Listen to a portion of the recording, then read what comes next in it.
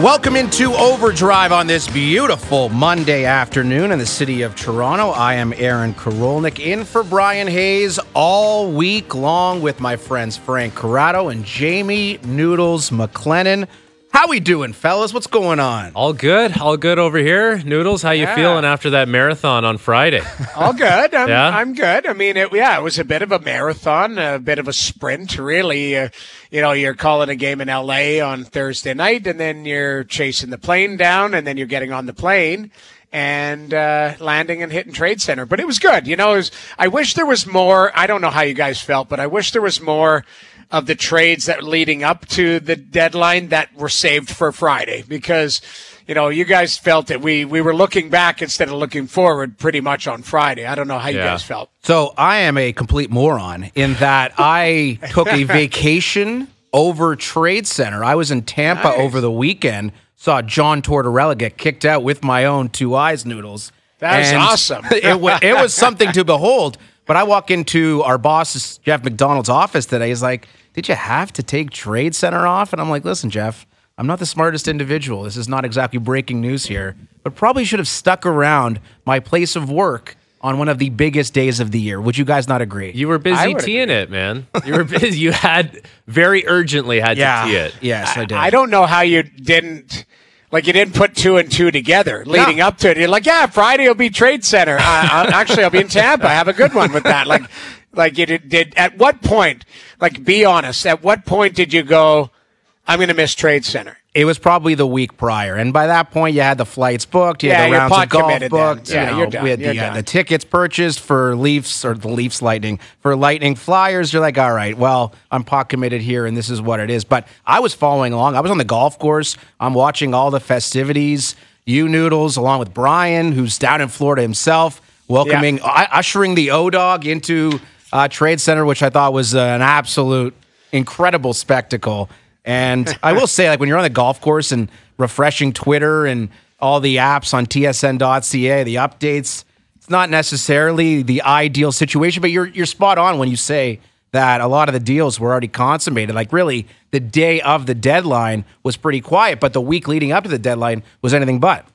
Well, and one of the biggest deals was Jake Guentzel going to Carolina, and Carolina lays a beatdown on Calgary yesterday, and Kuznetsov, he looks like he's a guy who's found a purpose again, Noodles. It's this guy, you put him in that situation. And I heard Justin Williams was a big reason why he was going there. Obviously, he's in the front office in Carolina. They would have played together in Washington. But I don't know. That's one of the teams that probably got a little scarier in the East is Carolina. Yeah, I circled them. There was 3 moves there because Freddie came back healthy. That was kind of under the radar, right? So Freddie Anderson, he handed one away to Calgary to Sharangovich there. But outside of that, I thought he looked pretty solid. So you got Freddie coming back because all we've been talking about all season long with about 5 organizations going, man, if they had a goaltender, if they had this, so Carolina already had a deep defensive core. Then you add 2, really good scorers, 2 really good high-end quality skill guys up front. And then for free, you've added a goaltender who can be a number 1, who has played in the playoffs, but just obviously has had injury issues and the blood clots. But they got better by 3 players at the deadline, and 2 they traded for. Actually, Kuznetsov was kind of free in essence. You didn't pay much for him as pennies on the dollar, but they're a better team today than they were last week. What I really think is interesting when you compare and contrast the Eastern Conference and the Western Conference, the top teams in the West, of course, Edmonton making significant moves, Winnipeg, Colorado, Vancouver, Vegas, it goes on and on and on. While in the East, it was a lot more muted. I think, probably Carolina would have the most significance with Guentzel, with Kuznetsov. Florida trades for Tarasenko. Rangers brought in Wenberg. They brought in a depth defenseman in Ruido. Yeah, but compared to the West, where, and I think it's almost like a relativity thing, right? Where the teams out West are looking at their competition being like, oh my God, we need to do something. If Vegas is going to go out and get Hanifin, we need to try to counter that move or at least make some kind of comparable transaction. In the East, it was a lot more, all right, let's make maybe moves a little bit more on the periphery as opposed to the all-in approach that so many teams out West had. Well, look at the West right now. You look at the standings every day, and you try and figure out who's going to have to go through who here in the first round. Because, like, the first round, it feels like in the West, Noodles, is going to be the hardest. Just because you're going to get a team that's fresh and ready, that's very good. And then, as the kind of war of attrition goes on, like you'll see guys are going to play banged up. Teams are going to, they may not find their game. Maybe a goaltender isn't hot, but I don't know. Those first round matchups in the West are not desirable. Like if you're Vancouver and you're sitting there at 91 points and you got to play Vegas in the first round, like good luck with that, man. There's no gimmies there. No, the only one that. So Minnesota, I don't know if you guys saw this. They pulled the goalie yesterday with the extra point, chasing it. I thought that was a pretty crafty move. Yeah, I mean, it could have backfired, but it worked for them. So in looking at it, there's two things standing out for the West for me. You're right. Edmonton kind of, tried to add a little bit of size and some depth to them. But the news of Demko's knee injury concerns me because you look at Vancouver's 10 points up on Edmonton. Edmonton's got 3 games in hand, and they play each other once.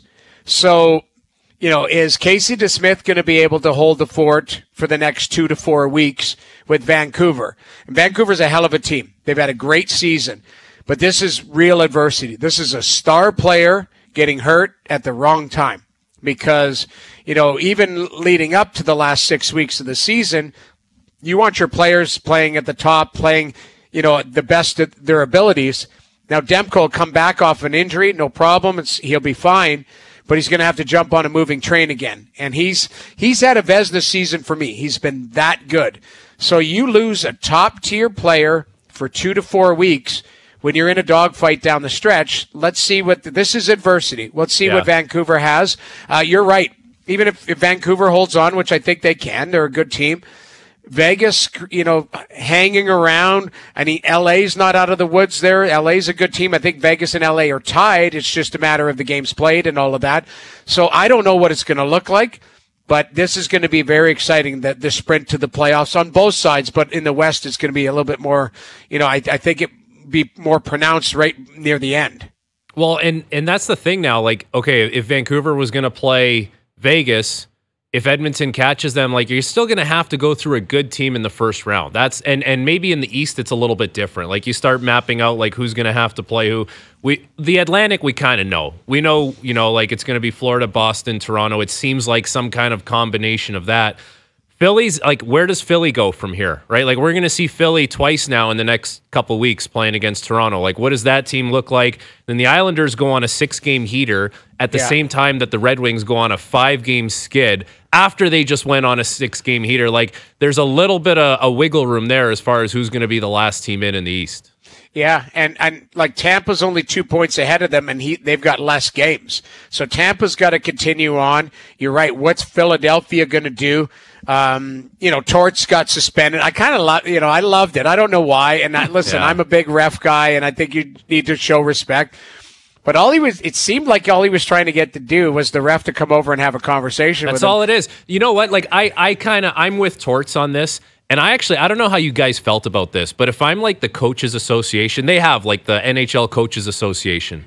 If I'm them, I'm probably putting notice out to the league that stop ejecting coaches from games. Like we're not going to let this turn into baseball where you hear one thing you don't like to the umpire and it's like you toss a guy from a game. Like Torts is... For whatever you think about Torts, he's a very well-respected coach. He's been around the league a long time. And I can guarantee you, if you went over to the bench and you talked to him, as much as he was animated and fired up, you could have defused that situation without having to throw him out. So I was there on Saturday. That was a 7-0 drubbing of the Flyers. They barely touched the puck in the first period. They were down 4-0, I believe, in the first 9 minutes. That game was done, and Torts was having a meltdown on the bench before the whole incident that caused his ejection. And if you miss what happened, basically Torts refused to leave after he was kicked out of the game. He's like, no, I'm not leaving. Eventually he did. And I think there's two things with this. Number one, the refusal to leave the bench. The NHL and the overseers are trying to ensure that doesn't happen again, and coaches aren't disobeying the referees and holding up the game like Torts was doing. But also, I'm sure you guys noticed the CEO of the Philadelphia Flyers came out and said, "Oh, we're covering Torts' fine. Yeah. We're not going to take any money out of his pocket. We got this covered." And I'm sure Bettman's looking at that. It's like, "Oh, really? All right, well, you can't do anything about this. If you're going to pay the fine, we're just going to suspend him then." So might have been a little bit of a costly preemptive measure by the Philadelphia Flyers CEO.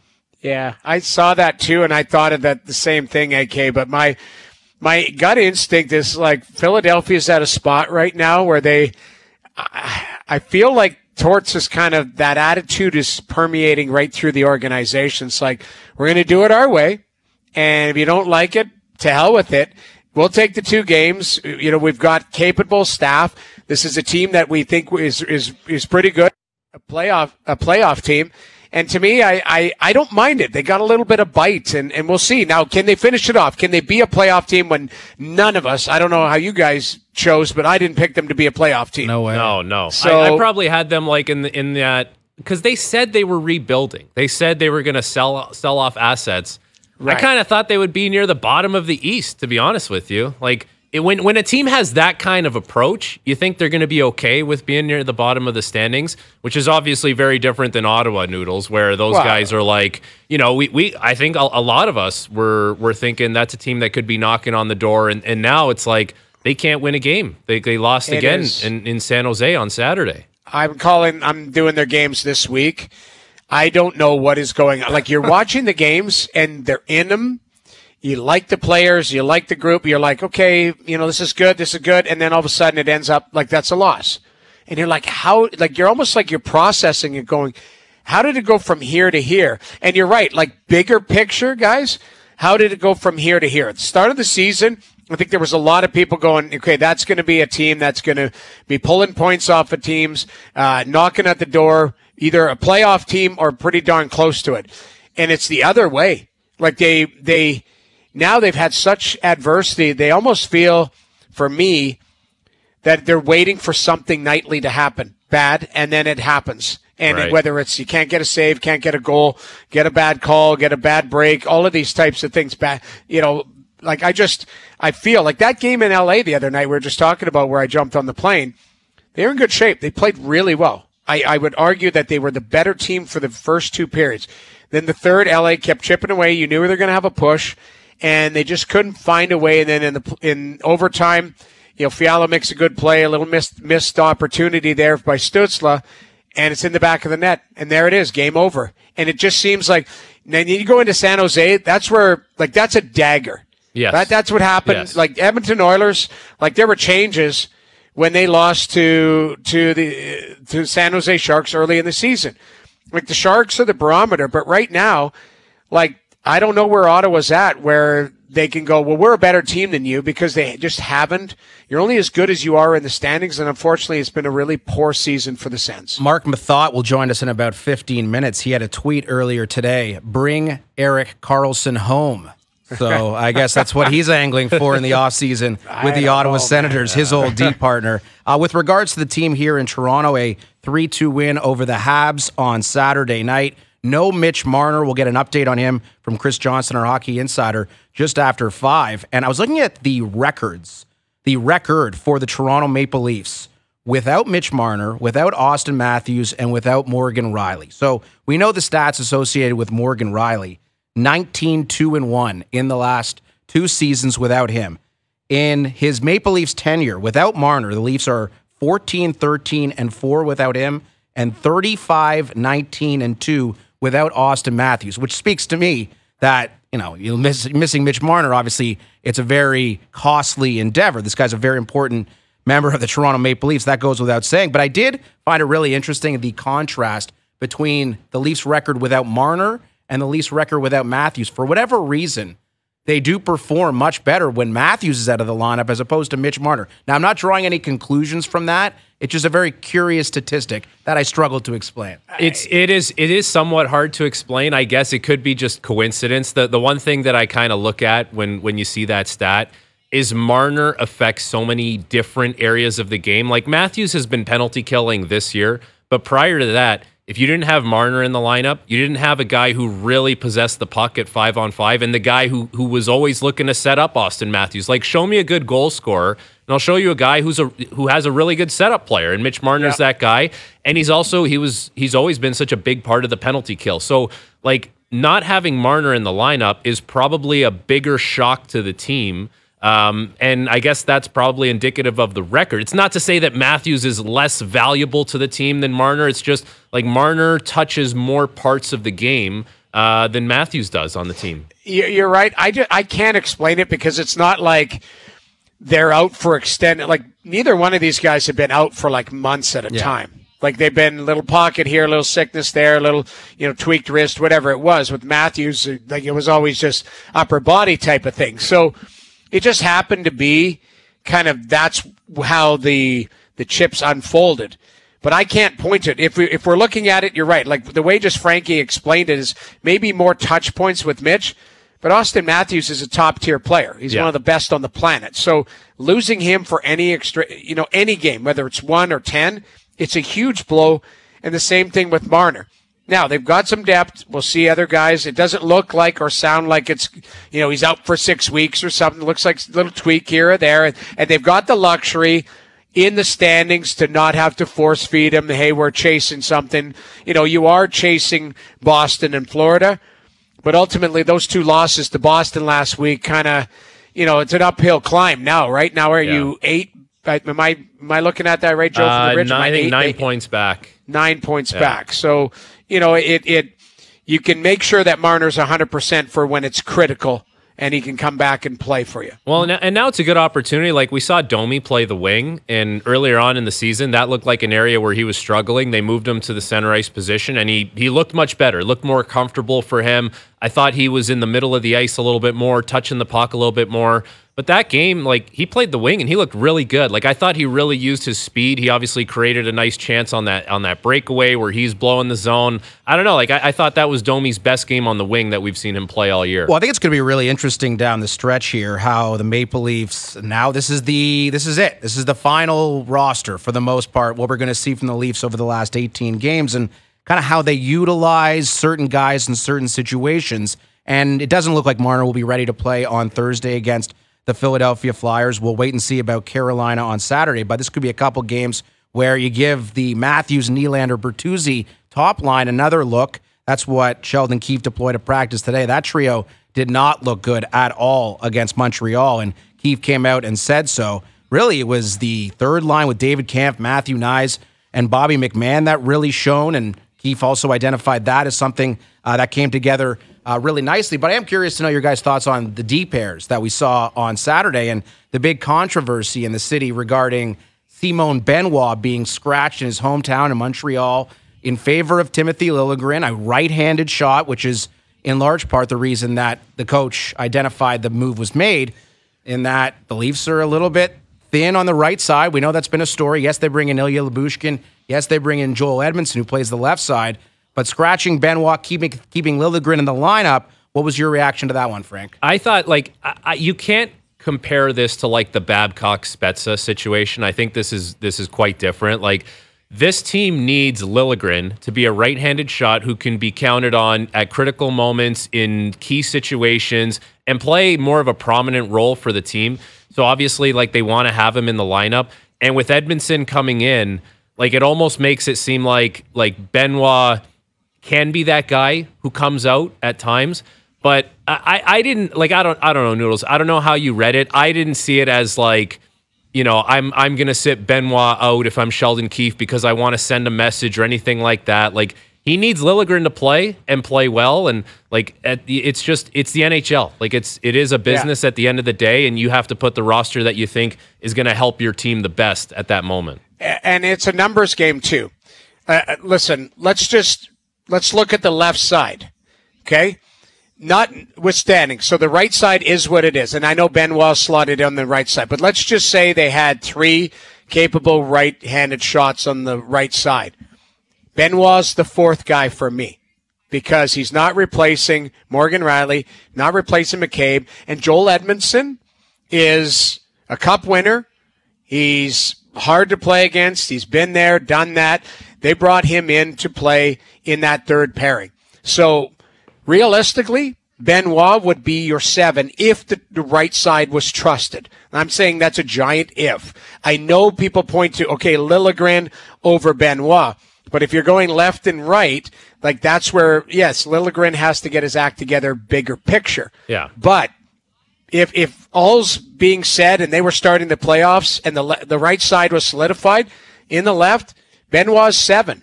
And I know people are bullish with him. I think he's had a very good year. Keep in mind, at the start of the season, he was on waivers. This is a guy that was not slated to be on the team at the starting of the season. Now you bring in Edmundson, who, is a longer player. I think they both play tough. I think they both play physical. And again, this isn't me to kick Simon Benoit, in the nuts. It's more about, like, this is where it looks like and how it's going to stack up. Now if Liljegren does not play well, and I think he's been very inconsistent, then you find the right side for Benoit. I think you find him. He's pushed his way into the lineup, and he deserves it. But that being said, like if it's all equal, I was fine with him coming out for a game and giving Edmundson that spot. Edmundson is the guy that you traded for, and for me, he's a better player than Benoit. It was just unfortunate. Like, it was just unfortunate the timing because the game is in Montreal. So I think people look to that and say, like, why would you healthy scratch the guy? But you still, Timbits. That's all it is. Like, exactly. You still need I still think there's an element to Liljegren's game where it's like you put all those guys in on the back end, Lyubushkin, Edmundson, Benoit. You still need some guys that can move the puck, Jamie. Like, you still need some guys that can have a little bit of, like, can make some breakout passes that are maybe not the most elementary of plays. And, like, Liljegren, when he plays well, he moves the puck really well. So I think, like, that's part of keeping him in the lineup in a game like that, like having a guy who can run the second power play. So I thought it was made out to be a bigger deal than it actually was. I think it just is based around the fact that the game was in Montreal and Benoit is from there. But those are the tougher decisions that a coaching staff needs to make sometimes. Yeah, I don't care so much if a guy's from there, and it's like you're trying to win games. This isn't, participation badge and, hey, this guy's from there. And you're right. Like, people pointing to the Spezza thing, that's ridiculous. The Spezza thing, that was game 1 of the season. Like, that was, that was. And it was against Ottawa. Exactly. That was derogatory. Like, that was like calculated. It was ridiculous. This one wasn't. Exactly. It's ridiculous. We all agree. I don't think it was disrespectful based on Montreal. I think it was more the fact that people were upset is that Benoit's played really well. Why would he be the guy out? And that being said, and I respect that, it's a numbers game, and they want to keep Liljegren. This is an opportunity for a young guy still to continue to get experience. And if they need a right-handed shot who can move the puck, that's going to be your guy. So they're I think it was a double shot. It looks bad for Benoit to come out, but it also saying to Liljegren, get your act together here, because you should be the guy coming out, but we're keeping you in so that you gain more experience here and play better down the stretch. Yeah, we saw Joel Edmundson play almost 20 minutes on Saturday night. He's clearly a key cog here going forward for the Leafs, the way that they want to play on the back end and kind of their lack of depth, the lack of style that they have with Joel Edmundson. Now he's a guy who can kind of maybe bring a different element that they didn't necessarily have before. Well, again, we'll talk to Marc Methot in less than 10 minutes. Chris Johnston, TSN Hockey Insider, coming up just after 5 o'clock. We'll talk to Chris Rose from the NFL Network. Man, what a crazy day in the NFL. If you missed some of the stuff that's gone on already, the negotiation period has opened. Basically, legal tampering until official free agency opens at 4 o'clock on Wednesday. But, I mean, a number of guys have already committed to new franchises. Kirk Cousins will be an Atlanta Falcon this year. Saquon Barkley will be with the Philadelphia Eagles. We know that Russell Wilson heading to Pittsburgh. Tons to get to with Chris Rose from the NFL Network when he joins us just after 6 o'clock. Also, the OverDrive Oscars at 6:30. We'll be handing out some trophies of immense significance in hour number 3 of the program. I'm Erik Karlsson in for Brian Hayes. That's Frank Corrado. That's Jamie Noodles McLennan. You're listening and watching to OverDrive here on TSN 2 and TSN 1050. OverDrive continues on this Monday afternoon. Erik Karlsson in for Brian Hayes. That's Frank Corrado. That's Jamie Noodles McLennan. Marc Methot, TSN hockey analyst, will join us in just a moment. I did mention earlier I was down in Tampa. Pretty decent place to play hockey. Amalie Arena, I could see why Braden Point and Stamkos and Andrei Vasilevsky, Victor Hedman would take less money to play in Tampa Bay. It adds up, fellas. Yeah, you think? Yeah, you had a good time down there? It does. It is just, I mean, you walk to the rink in t-shirt and jeans, just gorgeous. I will say, I did see one thing that was really concerning on the kiss cam during the game. Oh, no. There was a proposal, like a marriage proposal in the kiss cam at a Lightning Flyers game. How would that have gone over for you guys in a similar situation? Not good.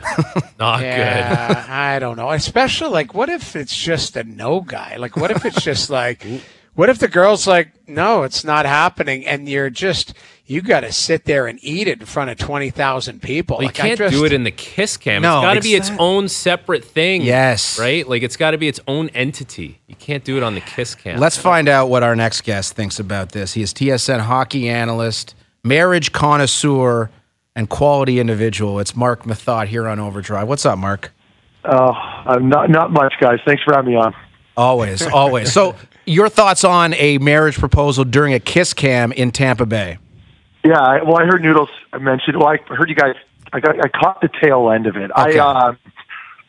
I'm torn on it. I think you're right. I don't think it's the time and place. It needs to be its own thing, probably organized through the PR team. Maybe you have that conversation with somebody in the organization prior to the evening so that it's all set up randomly, maybe coming out of a timeout.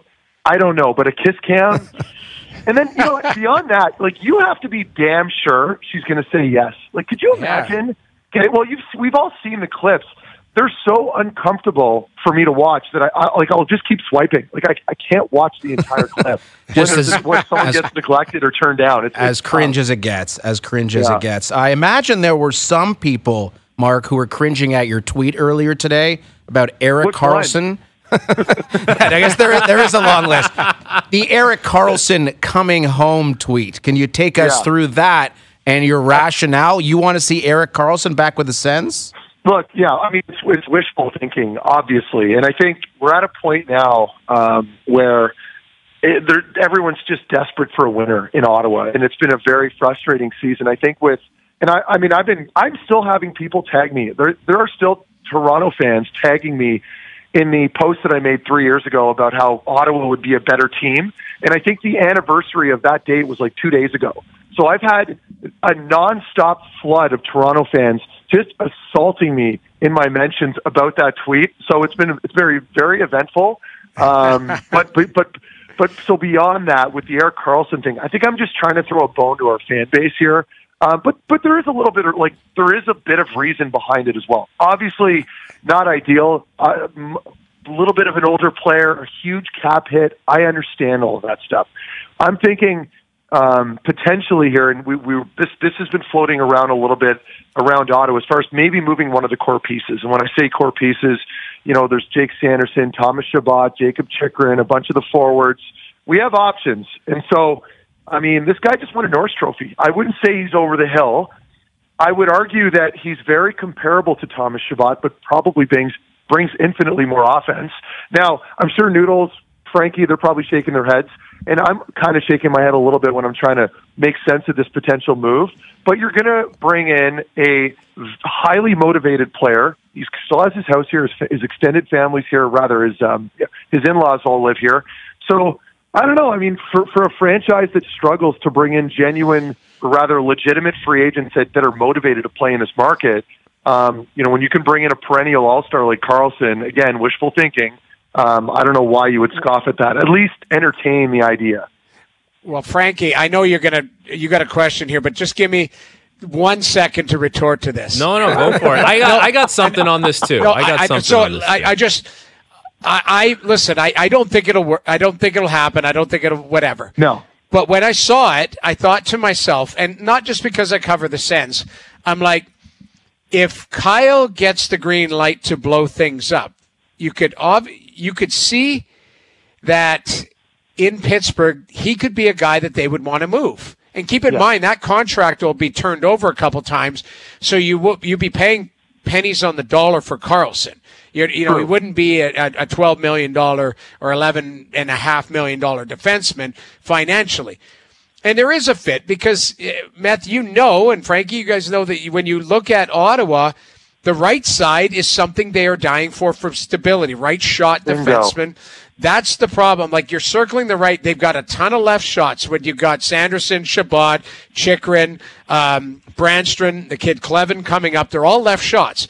The right side, Hamonic will be off the books. So now you're going to have Jacob Bernard-Docker and Artem Zub. And pretty much, so yes, they do need a right shot defenseman. That's why they were bandied about, or at least in on a guy like Chris Tanev and guys like that at the deadline, because you're thinking, okay, right shot, good leader, that type of stuff. So in a wishful thinking, I can agree with you, Matt. I was like, okay, maybe they could make that work. Again, easier said than done. I don't even know they would cover that. So go ahead, Frankie. I'm sorry. My initial thought would be to disagree with Meth. Like, just my feelings around. I feel like once that book closed on Karlsson in Ottawa, I feel like it was going to stay closed. But you played with the guy. Like, you were his D partner. So I feel like, a lot of people have opinions on things, but when you have such a close personal connection to him and you've been around him so long, there's a lot of validity to what you say about it. So, like, who am I to think that my opinion is right on that when you know him so well? But it kind of brings us back to Pittsburgh, doesn't it? Like, Pittsburgh,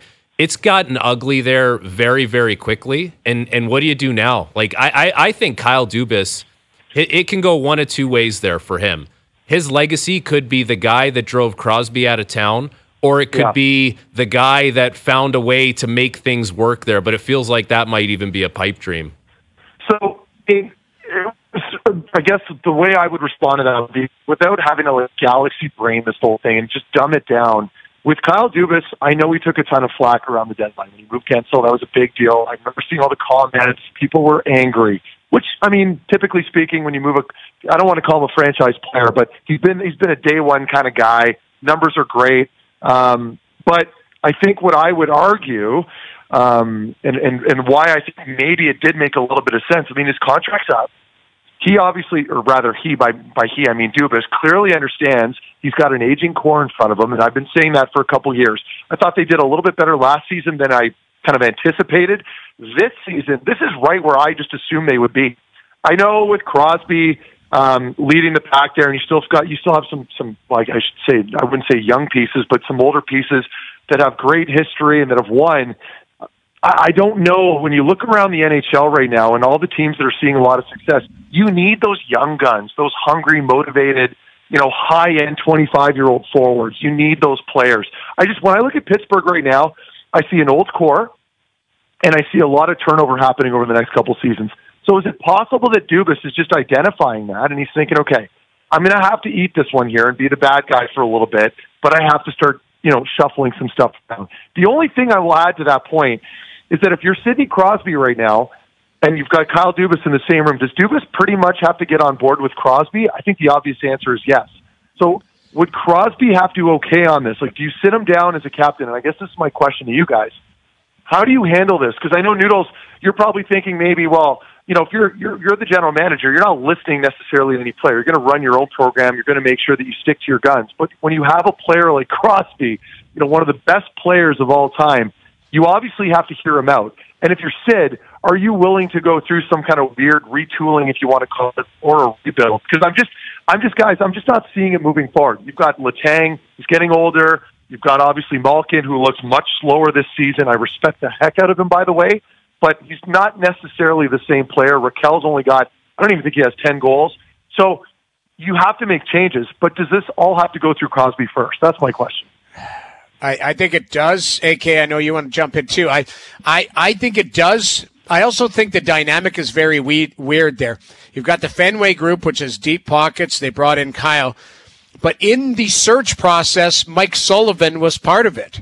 Yeah. And at some point, maybe Mike Sullivan isn't the coach anymore. It seems so bizarre, Jamie, that he would have been in on the process, right? And all these other teams have fired their coaches, right? Like Edmonton. Now the Islanders have fired their coach. They just rattled off 5 in a row. You would think, and we're not calling for this to happen, but you would think that would be on the table. But it seems rather unlikely because he was a part of the hiring process for the guy that would ultimately be the one pulling the trigger. So that's why my answer, Beth, is it's very complicated because I think they all have to sit in the room with Sidney Crosby and go, this is the vision. Correct. This is what we're going to do. This is my plan. I've said this all along, and I could be 100% wrong, but I thought it was weird the term that Kyle signed. It was a 7-year deal, right? So for me, I felt like he basically said to them, for 2 years, I'm going to do patchwork with this group. I'm going to add players. I'm going to spend money. I'm going to shape the organization I want, but that's going to include Crosby, Malkin, Letang, bring in Riley Smith, bring in EK65. I'm going to swing for the fences for 2 years. And if it doesn't work, I'm blowing it up. And that's why I've got a 5-year deal on the back of this. That's going to take 5 years to retool. Again, I could be 100% wrong, but I thought the term of the deal spoke more of like maybe the first 2, he's going to swing for the fences and try and, keep this alive. And then the final 5 is like, okay, I'm going to have to blow this thing up and rebuild, scorched earth type of thing. So you had your experiment then. You've done it. It failed, but, kudos. You tried. You attempted to do it. Again, like I said, it's just like, so how do you sit down right now at this point when he's still an effective player, still a very good hockey player, obviously. So at this point in his career, is he content moving forward throughout a rebuild? Like they're going to get pumped. You know what I mean? Every other night or so, there's going to be a couple bad games, and that's demoralizing for obviously a lock Hall of Famer, first ballot, you name it. Is he willing to do that? I just don't see it. And that's where things, as you mentioned, get so complicated, because then, his legacy will never be ruined. But why would, it doesn't seem right in him just jumping ship after he's already won, with the Penguins in the past. So it's like, you're not chasing a cup per se, but you also don't want to play on a loser. So, you can't convince Dubas to just maybe retool a little bit more here. I just don't see it. They have too many guys in that 8 cores I mentioned earlier that are there, and they're still sort of locked in. And I'm looking around the league, and it's like they're just behind the 8 ball now, and that's the way I look at it. Marc Methot is our guest, TSN Hockey analyst. Meth, the Toronto Maple Leafs, their moves ahead of the deadline. They bring in Ilya Lyubushkin from Anaheim. Joel Edmondson comes in. Connor Dewar from Minnesota. What was your evaluation of what Brad Treliving did? And Keith, another guy that took some heat, and I like the moves. I mean, they weren't blockbuster trades by any means. It wasn't the shiny toy that was hanging out there that he wanted to go and grab. I thought he addressed what he needed to address. He brought in a little bit more sandpaper. I thought they needed that. I mean, Edmondson, I know some people were a little negative on him, perhaps, because he might not have the sexiest stat lines, maybe not the best analytical player. But that's not what you want. You want a third-pairing guy that's going to block shots with his face. He's going to cross-check everybody at net front within the rules, of course. And he's going to do all these things, all those little dirty areas that maybe Toronto has lacked in over the last, X amount of years, which, by the way, wasn't working. So, I mean, the argument that you should bring in somebody else or other types of players, that failed miserably. So Treliving comes in, you bring in guys like Bertuzzi, Domi. Now you made a couple more adjustments here at the trade deadline. I love it. I think it's great. I would love nothing more than to come on right now and just take a big dump all over the team, because it attracts attention and everyone's going to attack me. And it's like kind of this little game that I play on, but I'm being honest here. Like, I love these moves. Dewar's he should help the penalty kill. And as I mentioned, Edmonton's going to add a little bit of grip, shot blocking. He's a proven winner in the past. He's been there. So that's the element that I always kind of bang on here. When we talk about with Edmonton, just as an example, he's been there and done that, meaning he's not going to be that nervous when the playoffs start. He's not going to be all tight, gripping his stick. He's been there. He's done that. He's experienced. He's had a couple long runs. He's going to be a calming presence in the locker room. He's intense on the ice when you want him to be. He's still going to make mistakes. He's still going to probably turn over the odd puck here and there when he goes to get those retrievals in the corners. But that's okay. You can live with those areas. It's the deterrence that he brings to the table, coupled with the fact that you can actually play him. I know I mentioned being a deterrence, guys like Reeves when he was acquired. Those are great during the regular season, depending on the lineup that you're playing against. But he might not be that effective in the postseason. But you can live with that. Players like Edmondson kind of carry that into the postseason. He's another threat. So if you think you're going to take a liberty on a player, oh boy, now I got to deal with that guy. So those are the kind of ways that I look at it. When you play in those long rounds, it's a grind, it's physical. There's a lot of intimidation involved, whether people want to admit that or not. It's there. Those are the mind games. So, I think you insulate guys like Marner or Matthews with all these players. It takes a little bit of pressure off of them. And I really think this just adds a little bit more swagger and bite now to the Leafs lineup. Meth, what do you think of the mind games that Kelly McCrimmon and the Vegas Golden Knights seem to be playing with the league as far as their moves ahead of the deadline? Listen, it. You were there. Like, you know these guys firsthand. Yeah, well, I was their first draft pick. Well, I don't know if I was the first one. I don't know. I forget now it was a bit of an orchestra, but when I was obviously plucked from Ottawa, they brought me in there. I never stepped foot in Vegas as a Golden Knight. I was traded to Dallas, but I can still remember the conversation I had with Kelly McCrimmon right after I was picked. There was zero interest in how I was doing or where I was planning on going, or that there was excitement that I was coming to Vegas. Almost immediately it was, are you still pretty firm on that 10-team no-trade list that you have right now? All they cared about were the teams that I had on my list, clearly wanted to move me immediately, and that kind of leads me to my point. They're ruthless, and they want to win, and they win at all costs. And I think, I'm sure you guys have spoken about this ad nauseum already, so I don't want to be too repetitive. But they're in win now mode. They're desperate. They were desperate rather for a few changes. They've kind of struggled a little bit by their standards since like the end of December. So they've had to make a bit of a splash, and they made a huge one. I mean, you've got Stone on the LTIR there with the lacerated spleen, so I can understand that some people might look at that and think it's a little weird. But you bring in Hurdle, you bring in Manta, a really good two-way forward, 50% retention. Then you've got Hanifin, a top defenseman, right on your top pairing with Angelo. I mean, it's almost unfair. And then, so my only question, I guess, would be, or concern, is what happens now when Mark Stone potentially strolls back into the arena prior to Game 1? I mean, like, what message does that send to the rest of the league, or at least the GMs, So I know Vegas isn't concerned about it, but, I mean, this could be a league issue moving forward. And I'm not questioning the integrity of some of these players that are on the LTIR. They very well be hurt, like may be hurt, right? And I can accept that. It just, from an optics point of view, it looks a little suspect. It also works on both sides, right? You consider what Vegas is doing with the LTIR, burying guys until the playoffs. At least that's what's happened. And think about Nikita Kucherov and Patrick Kane in the past, the same applies. Then you consider on the other side of the spectrum what Arizona has done over the years. Yeah, Chris Pronger and Marian Hossa and Pavel Dadov, whoever else they've plucked him and Clarkson, put on. Yeah, it works both ways. I would rather personally the intrigue and interest that Vegas has created with their LTIR maneuvering as opposed to the other side where you're just really manipulating the salary cap in more of a negative way. Yeah, no, you're right. This is exactly, and I mean beyond those, which by the way, those are great points, AK. And I would also say, I mean, they're becoming, the envy of the league, and at the same time the villain, right? And I think for me, it's like they're just trying to win games, and that's sort of my takeaway. Despite how they're doing it, perhaps, and maybe they're a little cutthroat about the whole thing, but I mean, it's entertaining, and we're talking about it, and they've got an absolute wagon of a team when they are healthy. So I think in the end, on a healthy squad for the Golden Knights, what are they looking at? Like $135 or $140 million salary cap on that team.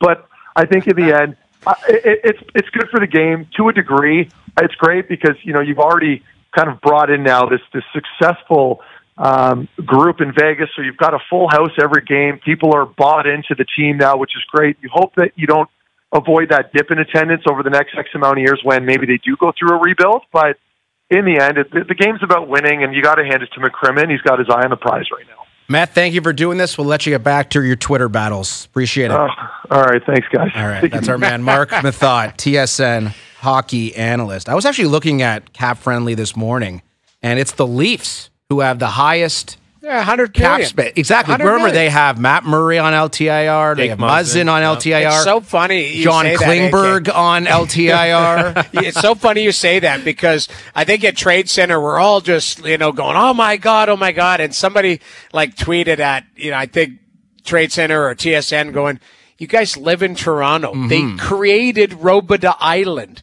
They legitimately created Robida Island and have people disappear there left and right. They're like, and you're yelling at Vegas? Literally, when if you look at it, go to Cap Friendly, it's $100 million they're spending this year. Like, in theory, the Leafs could be like, hey, John Tavares, like, we're going to put you on LTIR until Game 1. Like, the Leafs could do that. And I'm not saying that Vegas is doing all these nefarious activities. Like, I truly believe Mark Stone is hurt. Alec Martinez is hurt. Thomas Hurdle's hurt. These guys aren't on the IR, but, there's different ways to go about doing things. And the Leafs have basically started this whole thing many years ago with Lamoriello. So, I mean, what Vegas does, and I thought Meth laid it out perfectly, completely cutthroat. And they don't care about anything. I think they've traded like 80% of their first round picks since they've been in existence. Yeah. So, like, kudos to them, and what they're doing clearly works.